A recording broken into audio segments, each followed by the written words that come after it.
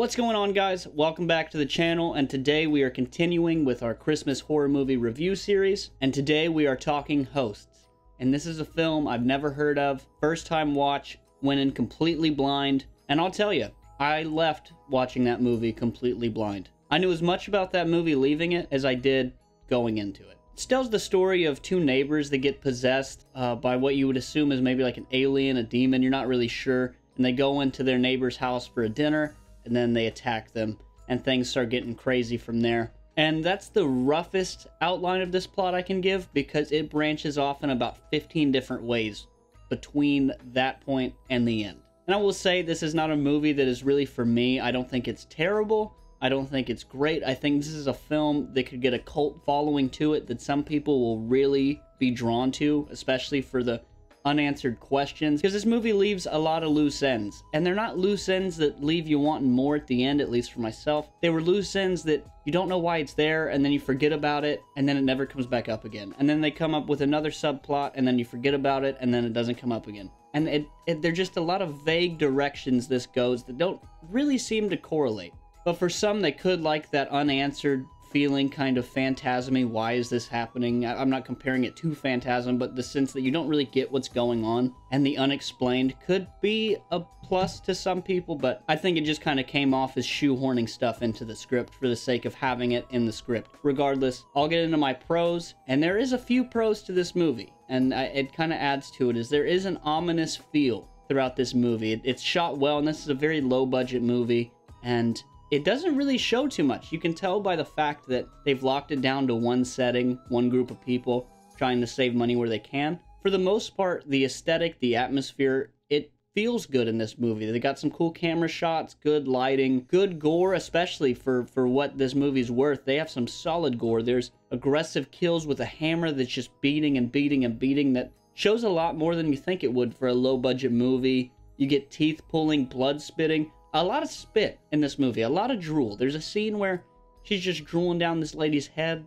There's a scene where she spits on this guy's face. A lot of that going on. There's a brutal stabbing at the end that's just so fast that it does look cheesy while it's happening, but the effects of it are pretty solid. They have a part where they kind of are trying to explain this backstory to where you can understand what these things are, and they're talking about being banished from lands, and they were kicked out of the garden, but now they were able to get back in the garden. You go, okay. It's like a biblical demon type thing is the vibe I'm getting. That's going to have to come up later. It's going to be something with this. They're in the garden. They saw these orbs in the garden. But then going into my mixed reviews and my negatives, they tie that in with one of the demons. There's two demons.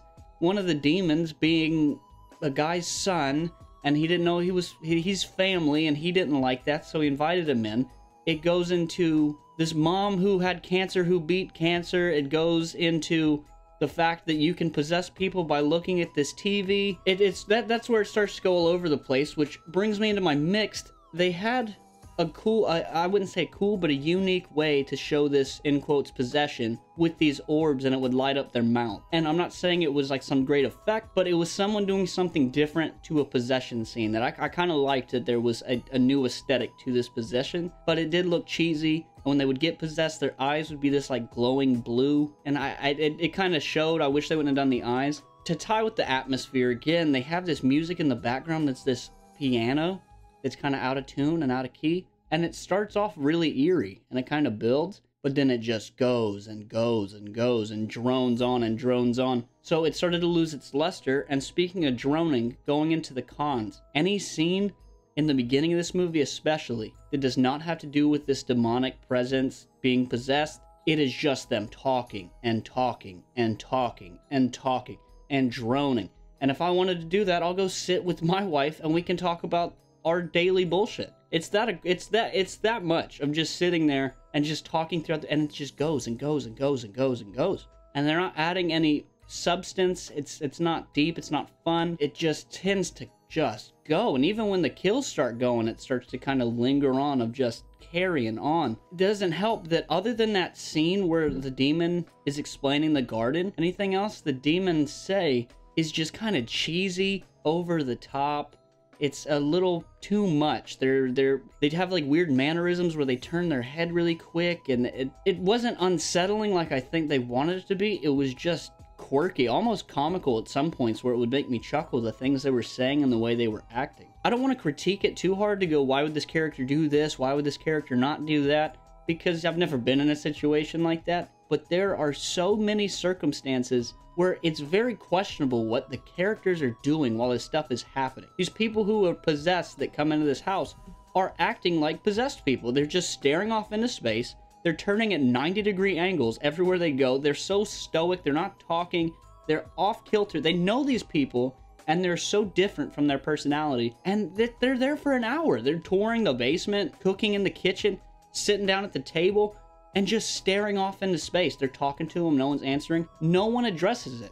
And that was so weird to me, that if you knew people and they were, especially if you didn't know them, you would say something. And if you do know them, you would know that's not how they act. It was just so out of character. The fact that everyone glossed it over like it wasn't a big deal that that's happening was very strange. Speaking of sitting at this table, this mom, who they bring up this cancer side plot to, where she's gonna have cancer before she gets fucking killed. She's talking about her cancer, and she's building it up and building it up, like as if I quit my chemo. I love you guys. I have a will. I love you guys. Thank you for the last 7 months. Y'all have been great. They said without chemo, I'd only have 6 weeks, but since I did the chemo, I have 7 months. I don't have to do chemo anymore. I'm not gonna do chemo anymore. So the way she's building this up, this whole family's breaking down, thinking, okay, my mother decided to, she's done.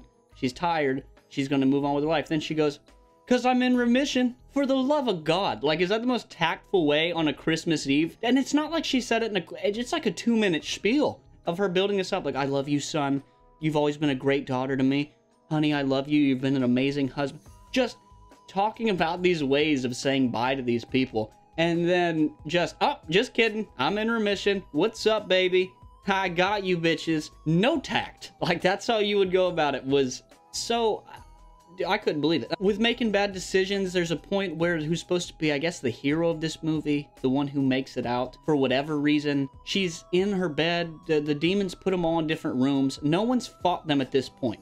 They watched them beat their mother with a hammer to pieces. Not one person stood up and tried to tackle. If they got hit with a hammer 30 times, there's 6 people at this table. Not one person got up to maybe try to stop that. Anyway, they get drugged to these rooms. The daughter is sitting in the room, has her cell phone, calls boyfriend, is like, hey, my mom's dead. She got butchered with a hammer. Boyfriend, who, whether it's the demon talking or not, they show a part where it could be the demon on the phone with her. Anyway, the fact that her first decision was call the boyfriend, and they go, call the police. She says, no, I gotta save my little brother. I can't go anywhere. So get out the house. I can't leave my brother. Call the police. I can't call the police. I need to get my brother. Insane that it takes 10 seconds to call the police. You can still go try to get your brother, but nope, I'm gonna call my boyfriend. Fuck that. My mother's just been beat with a hammer. I need to call my boyfriend and talk about how I want him to hold me. Not the police. Not anybody else. And she makes the worst decisions of this whole movie, and she's supposed to be the one you're rooting for. There's a point where her and her brother are up in this attic, and the demons are giving her this ultimatum, like, kill your brother, and if you don't kill your brother, you gotta kill yourself, and if you don't, what we do to him is going to be well worse than what we do to you. So you either take him out of his misery, or you kill yourself, and you give him all of that pain.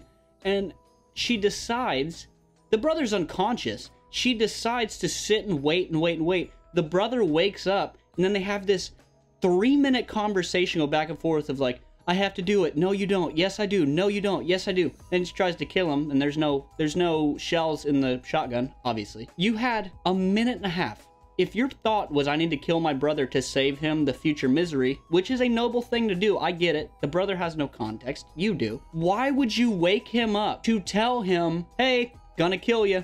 I love you. Why would you not shoot him while he's unconscious so he has no idea it even happened? Instead, you sit and wake him up and have a 3-minute conversation so he can watch himself get shot, potentially. Such a terrible move. And then they come out with this subplot that the dad, he's like, this is my fault. That one demon, he's my son, I abandoned him. And so this is why this is happening. But that makes no fucking sense to anything else that's been going on in the movie. Why did his wife get possessed before him, and now why is he here to do this? Again, loose ends that make no sense. After the dad's done this, the daughter's like, I'm gonna escape. So the daughter escapes, but if you remember correctly, she didn't escape earlier or call the police because she didn't want to leave her brother, whom she leaves, and she escapes to go 30 feet from the house and kneel beside a tree for at least 15 minutes. She does not run down the road to go find people. She does not hide further into the woods. She just kneels by a tree.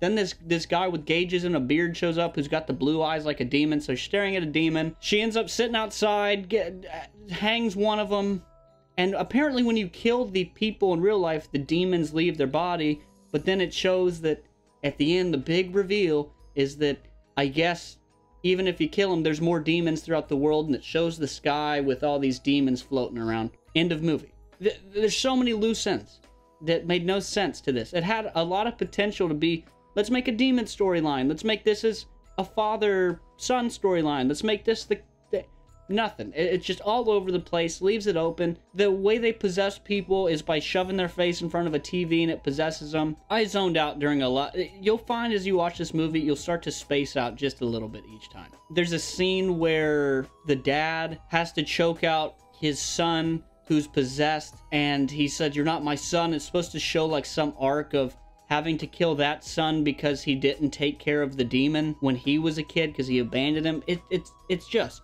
twisty-turvy, this whole plot line. Again, I think this film, what it has and the way it goes, I think is for some people. I think this will have a cult following as time goes on, and some people will love this film for what it is. How many things are happening in this movie that aren't explained. Some people, that they might like this movie, and I think it will get a big following. For me personally, it's not egregious, it's not good. It's something I won't watch again because I don't have a need to, but it left more questions than answers, and not in a good way. So that's my thought on the movie Hosts, guys. If you've seen it, let me know down below. Did you like it? Did you hate it? Was it your cup of tea? Do you like the demon aspect? Did you not like the demon aspect? The father? Do you understand the plot better than I do? Because I'll be honest, I had to watch that movie and then go read a ton of comments and watch a ton of videos to try and get people to explain this. And everyone is at the same thing where they're like, they don't answer a lot. Some people in their reviews go, they didn't answer a lot, but the gore and the effects and the atmosphere were very cool. Some people go, they didn't answer shit. I didn't like any of it. So it seems there's a consensus of, even if you think you got a grasp on it, it's just your opinion on what the grasp is. It's not leading you towards the story. But anyway, that's it. Like, comment, subscribe, put it down below. We have more Christmas horror movies coming to finish out this holiday season. Tuesdays, Fridays, movie reviews. Mondays, Thursdays, music reviews. You guys are the best. Peace.